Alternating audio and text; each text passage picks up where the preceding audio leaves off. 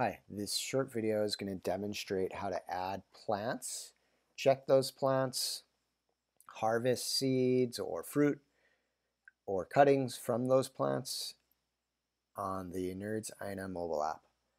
So you can see I'm already logged in and I've already fetched data and I'm ready to work offline or online.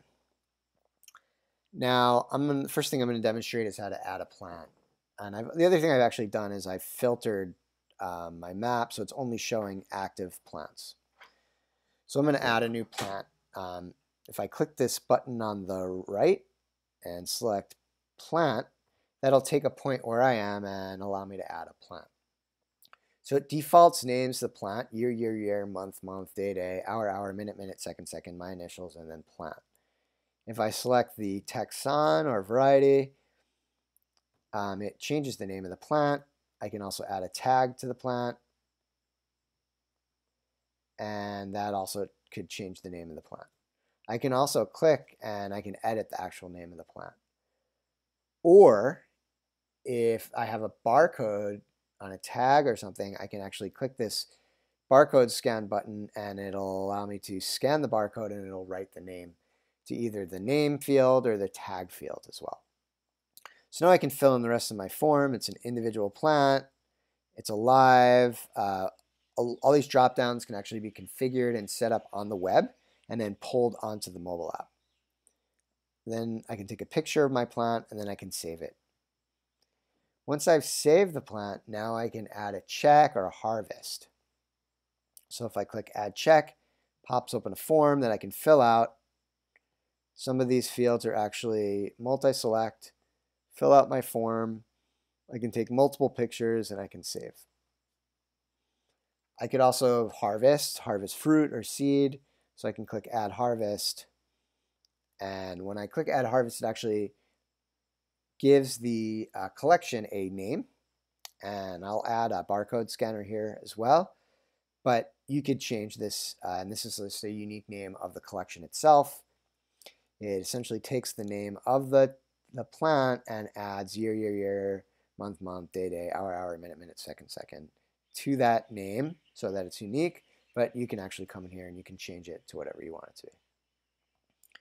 So I can fill in my form. I can actually even set who the destination for those seeds or fruits are going to.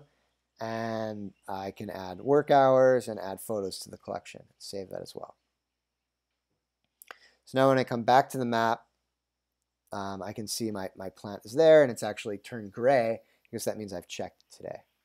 Now if I want to search for an existing plant, I can select it off the map by clicking on it, or I can click this magnifying glass and I can type in the name and it'll come up on the map and actually highlight and take me to the plant where I can then click on the name of it or click data or click check and come in and edit it.